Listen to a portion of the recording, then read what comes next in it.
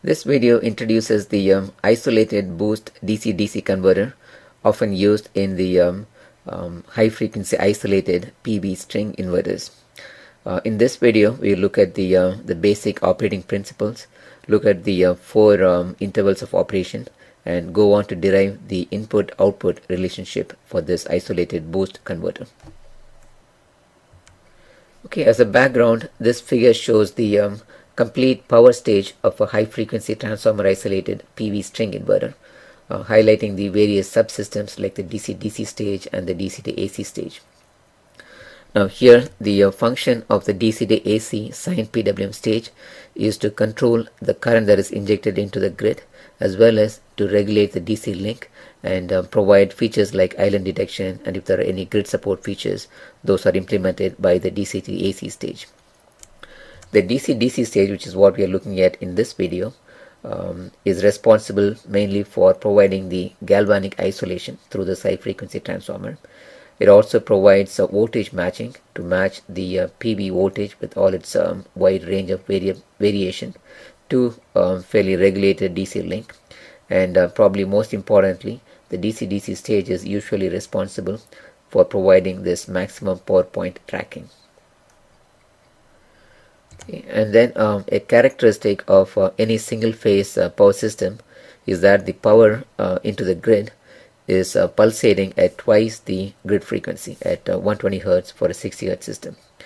Now we require, or it is desirable, to have the power from the PV to be a continuous smooth DC power so that we get the maximum power at all the times. So the difference between this pulsating AC power to the desirable DC continuous power from the PV, that difference is supported by usually a large bank of capacitors, usually electrolytic capacitors, and many a times this stage is considered as part of the, at least from a design point of view, it is considered as part of the DC to DC stage. So we will look at that as well in the discussions on the different videos discussing the isolated boost DC-DC converter would include the design of this capacitor as well. A brief discussion on the application of this isolated boost DC-DC in a PV inverter application.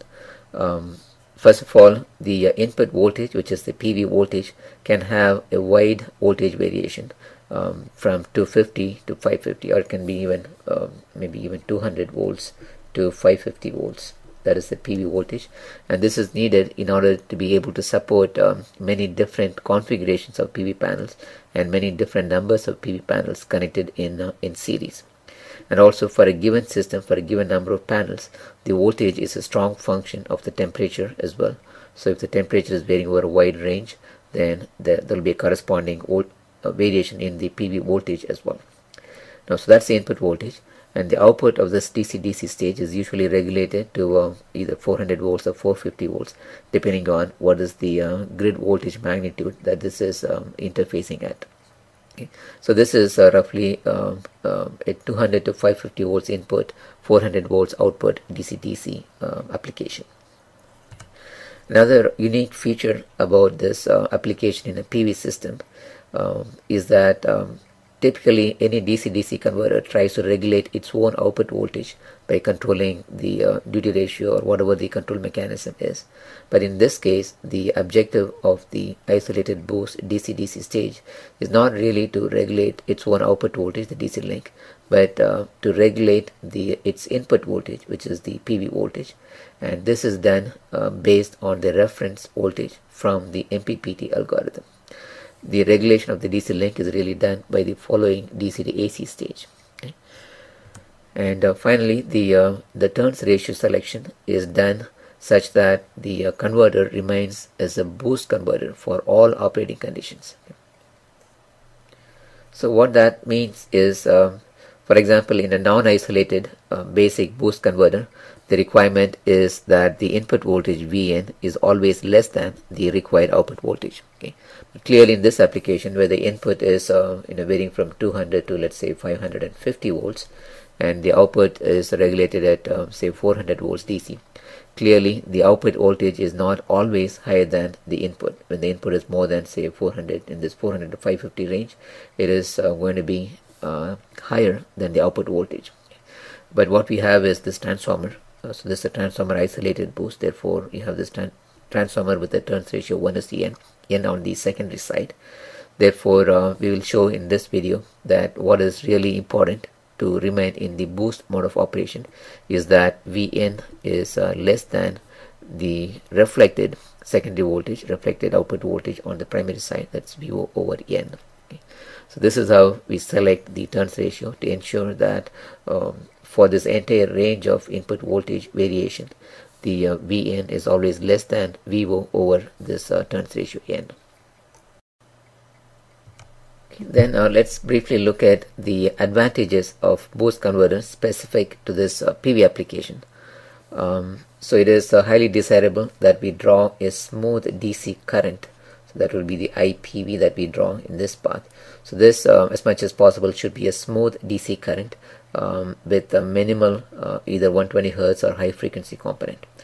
So the boost converter, because of the inductor on the input side, inherently draws a very smooth current with just a small high frequency ripple. So it is a non-pulsating current, largely a DC with a small high frequency component on top of that DC current. Okay. So therefore, the size of the capacitance needed to support this small high frequency ripple is very small compared to, for example, a buck derived topology, where the input current is highly pulsating and you will need a very large C as well as another filter inductor to make the input current smooth. Okay. So that's the advantage of any boost or a boost derived topology. But the disadvantage of a boost derived topology is at the output stage. So at the output side, this current here, this is a pulsating current. Okay. So therefore, normally a very large capacitance is needed to support this pulsating current and providing a smooth DC current at the final output of the converter stage. Okay. Now this may not be a big problem in a PV application, because the current drawn from here, this has in a single phase system, this has a large component at 120 Hz, which we saw to support the difference in the instantaneous AC power and the desired smooth DC power. So this capacitor has to be anyway large to support this 120 Hz current with a very large RMS value.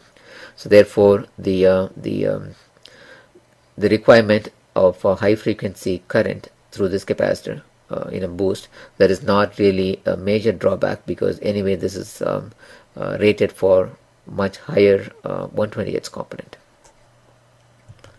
Okay, now before we get into the isolated boost, let's very quickly review the basic non-isolated boost converter. So the schematic of the basic boost is shown here. So when the switch is on, we apply the full input voltage across the inductor. So the current through the inductor and therefore the energy in the inductor builds up. And when the switch is turned off, then the current flows through the diode into the output capacitor load combination, releasing part of the stored energy into the load and the capacitor. Okay, the switching signal for the switch S1, the Q sub A, is shown here. So it is 1 or the switch is on for a duration of D, which is the duty ratio, times Ts, which is the switching period. And it is 0 or the switch is off for the remaining 1 minus D times Ts interval. Now when Q is 1 and the switch is on, the voltage V sub A, which is the same as the voltage across the switch, is 0 because the switch is on. And when the switch is turned off, the current flows through the diode, clamping this point A to the output voltage. Therefore, V sub A is Vo during the off interval. We can use this this waveform together with our steady state analysis to calculate the input-output relationship. Now, by KVL around this loop, and from the fact that VL average is 0, the cycle by cycle average of inductor voltage in a DC-DC converter is 0. So therefore, VL average is 0. Therefore, VA average is simply Vn. So that is this expression. Now, by looking at this waveform, we can get the average of VA to be simply, it has a finite value only during the off interval, and it is 0 during the on interval. Therefore, its average is 1 minus D times Vo, and that is equal to Vn. Therefore, we get this expression for the input-output relationship. For a basic boost, Vo over Vn is 1 over 1 minus D, and since D is varying the valid range of D is between 0 and 1. It is always a step up converter. Okay, so this is the complete schematic of the isolated boost DC-DC converter. At the input we have this inductor, then we have these 4 switches which perform the function of the S1 in the non-isolated case that we saw in the previous slide. So they connect to this high frequency transformer. On the secondary we have this full wave rectifier with 4 high frequency diodes, and then we have this output capacitor of a boost stage. Now in the non-isolated boost, we had the switch on during the on interval, connecting the inductor across the input voltage. Now that function is done by having all the 4 switches on the primary side on. Therefore, once again the boost inductor is connected directly across the input voltage, and the current and therefore the energy in the inductor builds up. The off interval is quite different from the non-isolated case. So here we have 2 distinct off intervals, one corresponding to the positive half cycle and one corresponding to the negative half cycle. So in the positive half cycle or the positive off interval, we have the switch S1 and S4 on. S1 and S4, and that we will see that it applies a positive voltage across the transformer windings. And during the negative off interval, we will have the switch off S1 and S4. We will have S3 and S2 on, and that we will see applies a negative voltage across the transformer windings, so that the average voltage across the transformer windings is 0. Okay, so the sequence is first we will have all 4 switches on, then we will have only the first diagonal S1 and S4 on for the first off interval. Then once again we will have all the 4 switches on, and then finally we will have the other diagonal pair of switches S3 and S2 for the negative off interval. So the timing of the gate drive sequence is given here for each of the 4 switches. So in the first interval, so this figure shows the gate drive for one complete switching period, and that is divided into 4 sub intervals. In the first interval, as I said, we need all the 4 switches to be on, so you can see the gate drive for all the 4 switches are high. Then this is the first off interval of the positive half cycle. So here we need to have S1 and S4 on. So if you look at the gate drive, S1 is still on here and S4 is on, the other 2 are turned off. Okay. Then we go to the third interval, where once again we have all the 4 switches conducting as seen here. That is another on interval in the same switching period. And then finally in the fourth interval we'll have the other we'll have S1 and S4 turned off, and we'll turn on S3 and S2 seen here. So this is S2 and S3 on, and S1 and S4 are off. Okay, this seems to have become a fairly long video, so I'm going to shift the discussions on the current flow path in each of these intervals, the basic waveforms in order to be able to derive the input-output relationship. Those discussions I'm going to take it up in the next video.